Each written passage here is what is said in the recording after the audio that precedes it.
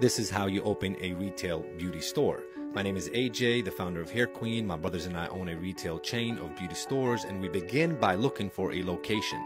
This is a 10,000 square foot in a Walmart shopping center. Great location. Make sure that the AC is working.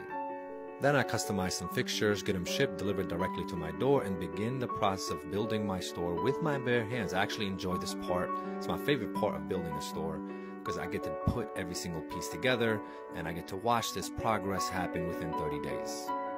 Then what you want to do is bring your kids to work. This is great memories for me and them. We get to talk about this years and years later about how they helped me build the store. Then get you a coming soon banner, slap it on the front to let everyone know that you're coming soon.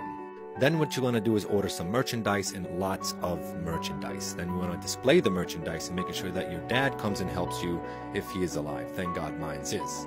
And then we want to make sure that the displays look good. Make sure that the store looks vibrant. Once you do that, then you want to add every single item into the inventory system, making sure that it scans and the price is clear. Then what you want to do is get you a ring light, right? Then you start promoting the store, promoting the grand opening, creating some good offers. And then one important thing that you have to do is create an irresistible offer, a mind-blowing offer so that people can come. Then you're going to want to make videos to promote your product and the instrumental runs out. Then what you want to do is pray and nervously mop as you wait for tomorrow. Then if you have a celebrity friend, invite them out to make sure that tomorrow people will show up. Then you're going to want to hire a team, train a team, develop the team to make sure that all the customers are being served, to make sure that the customers actually come back.